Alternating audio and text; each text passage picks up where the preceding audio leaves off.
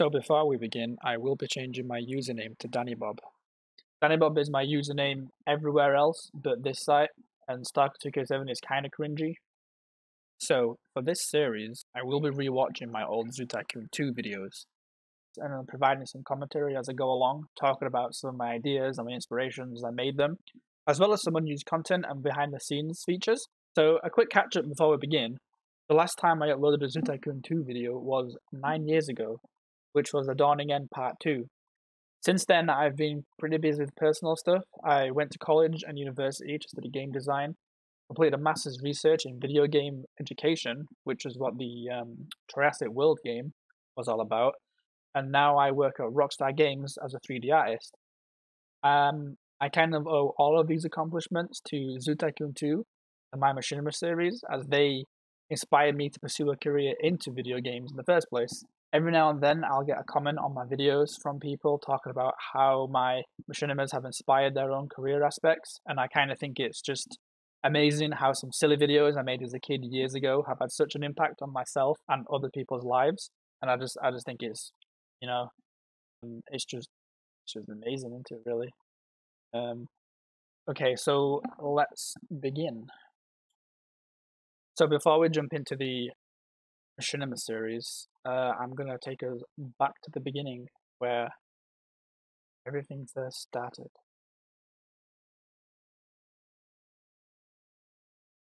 This hippo is what started it all, from this hippo skin to Rockstar Games. I think I first got interested in this whenever Marine Mania came out. I saw people making their own skins and some of their own animals for Zoo Tycoon 2, and I was like, I want to do this. And so I learned how to create my own skins. And the first skin I created was this hippo. It's basically just the base hippo skin taken into Paint Shop Pro and flooded grey. That was it. And that's basically what got me into everything. So from there on, I started making more skins, making more animals. I did manage to dig up quite a few screenshots online of some of my old work, and thought we could go through those first before we get to the Machinimas. I think one of the first things I decided to do was like a Great Barrier Reef pack, and this was the first thing that went into it. A blue starfish. It literally is just a blue starfish. Oh, it looks so good. A stingray of sorts. Was it a cowhead stingray? I think it was called. It's probably a cow nose ray. I don't know where I got the skin from. I can't see any patterns. But there you go. A blue swimmer crab. This one was, if I remember correctly. I tried to make a bit more of an effort with my detail there. Let's see how close I was. Blue swimmer crab. I guess I wasn't far off. I mean, I was like 14, 13 maybe when I made these, so it looks something like it'll do for what it is, won't it? It looks alright, I guess. What we got next? Oh yes, Brock's Rule. So obviously this was when we lost Steve Irwin. I decided to make a small memorial for him, I suppose. It's just a little shrine, I guess. Brock's Rule. Steve Irwin. And I made a stingray to go with this, actually. Yeah. Texture is getting a bit better. You can clearly see that I used plastic wrap Photoshop on this. There you go, the Great Barrier Reef pack. So, came with a bunch of new sharks and some new corals, fish. They look okay, I suppose. Turtles. I made a turtle pack. I think the hawksbill turtle doesn't look too bad, actually. that are in. The olive really turtle look shocking. They look okay. Problem with a lot of these is there's like no detail in the textures. A lot of them are just flat colors. I think the next one, yep, this is where I learned how to use filters in Photoshop. So I've got some like I think like a green fiber texture or something just plastered over the skin. Thought it looked good. And the look of it, I'm also using a dirt brush there as well to try and get the pattern. So I'm using other brushes other than a circle. More practice. I think this was one of my first proper attempts at modeling. I'm pretty sure it's supposed to be the Tapejara from Walking with Dinosaurs.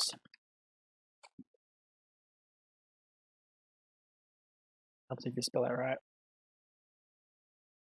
Yeah, I'm pretty confident it's supposed to be this thing. Yeah, it's got the same colors. It's supposed to be the Tapejara from Walking with Dinosaurs.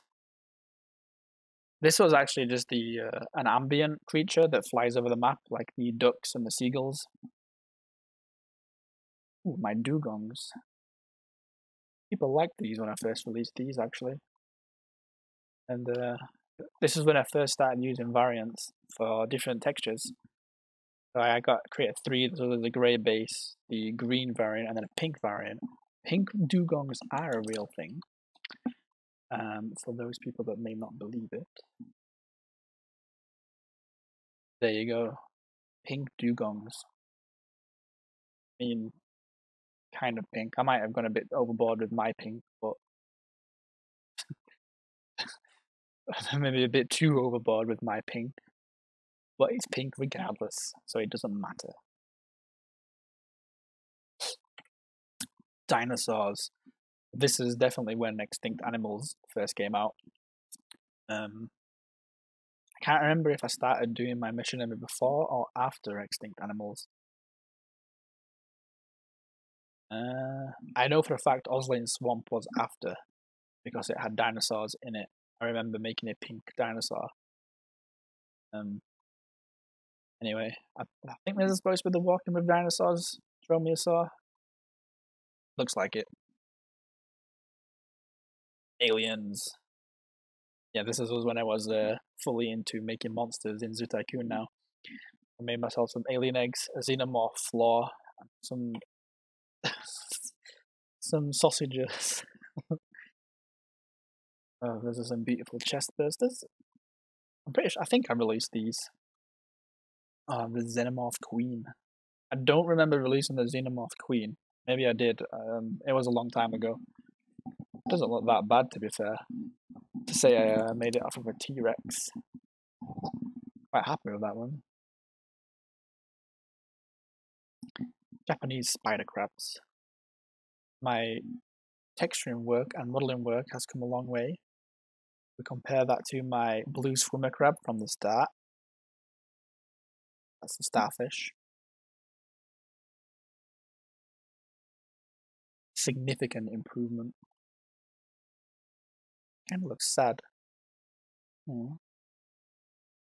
Anyway. Oh yes, the Halo 3 battle rifle. So this actually replaced the tranquilizer gun in the dinosaur expansion pack. I don't think it had sounds. Not actually sure. I do actually have this file somewhere, so I could probably download that and test it out. Yeah, this is the same thing again, the Halo 3 bar rifle. Necromorphs. I remember when I made this as well. And I was very into creating creatures and monsters. So I basically just made the Necromorphs from Dead Space in Zoo Tycoon 2. And this is and these are the zombies from the Farm of the Dead that I never actually finished and released. They were going to be in part 4, but unfortunately I stopped making the series. But I'll have some footage of these in game later that we can look at when we get to Farm of the Dead, that is. Okay, so I guess we can move on to Machinima videos now. Have a look. I do have some other screenshots, but we're going to look at those later. Start with the Cryptid series. Before we begin, I thought it would be cool to look at what very first Bigfoot actually looked like. This is this is Bigfoot. So a lot of people were trying to make Bigfoot back then, and people were mainly trying to create a gorilla walking upright, or people would reskin the I think it was a Gigantopithecus. That's how you say the name. And just turn that brown and make that a Bigfoot. And I wanted to try and do something different. So I had the idea of turning a zookeeper or a guest to Bigfoot instead.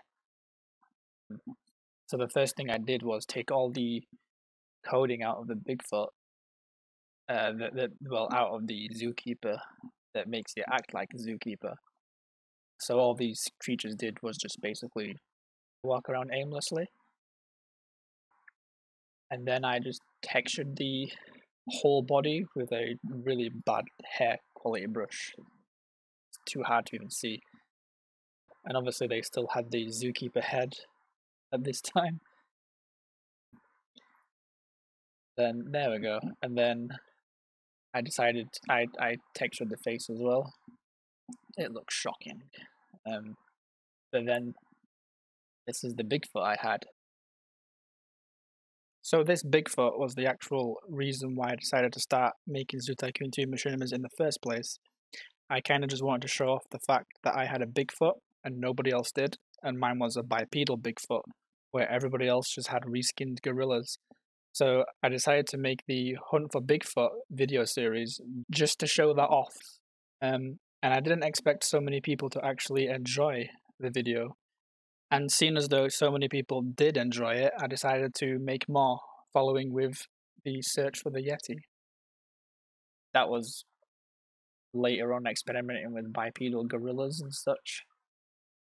There's Ogopogo. Nice. I didn't actually like the Ogopogo Machinima series. I think it was the weakest one. More experimentation. I think this is supposed to be the skunk ape. And it's just I don't know what primate it is. An orangutan, maybe? I can't even tell. There you go. But I do have some other we got in here actually. I think okay. So this is the Bigfoot map. I'm not sure which map this one is. It might be episode 3 or 4. It's the one where the Bigfoot is at the river, and this is where I am standing, and the Bigfoot comes behind, and then it like turns around, sees the Bigfoot, and then runs. That's where that part is. So I think that's episode 3. I think we'll find out when we get to it. The other map is for the Yeti. We're not up to that one yet. And here's the Bigfoot's genders. So this is the newest, the finished versions of the Bigfoot. I did actually make a male and a female. So the male was obviously dark black, and the female was a light brown. At this moment I can't remember if I used these ones in the videos or it was the old one that you saw earlier. I think it was the old one because I pretty much made my video straight away as soon as I made the Bigfoot to show it off because I was that excited.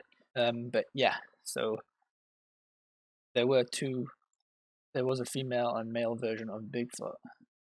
Don't know how many people knew that. So okay then. Oh, here's a skunk ape because I was going to do a video about the skunk ape, and then think instead of doing skunk ape, I decided to do the Osling swamp, because obviously it was set in the swamp and it was in Florida, and the skunk ape video became Osling swamp. And then I decided not to do a skunk ape because I didn't want to do another Bigfoot / Yeti one after already doing 2. I thought it'd be a bit boring, and I was already kind of bored of the Ogopogo. So it never happened. Anyway, so that is it for this video. This kind of went on a bit longer than I expected it to, so we'll go straight into hunting for Bigfoot the next video, and then we'll go through and watch that. I'm going to be watching my videos straight from YouTube, so the quality of the videos isn't exactly going to be spectacular. It's just going to be what they are on YouTube now. Fortunately, I don't have any higher quality renders of them, so it's just going to have to do, really. And then I can go through some more of the screenshots when we get into the other stuff. I'm going to go through all the cryptids first, including the Jersey Devil, and then I'll go on to Farm of the Dead, because there's only 3 episodes of Farm of the Dead, but I've also got a bunch of stuff to show for the Farm of the Dead that none of you have seen before. And then after Farm of the Dead, I'll go on to the Rykov series, because that's where the meat of the Machinima is. I have some unreleased stuff in there. I've also got some unfinished stuff, including a picture of a moon base, and maybe some other stuff that was actually for a dawning end. But we'll get to that when we get to that. I don't know when the next one will be. This one took longer than I wanted anyway, but I am pretty busy most of the time, so I guess it'll just get released when I get time, really. I mean, I'm working on other stuff as well. I'm also making the Jurassic Park game that you saw. That's just a fun little project. There'll be more info on that later. Yeah, that's it for this video, and we'll see you in the next one. Goodbye.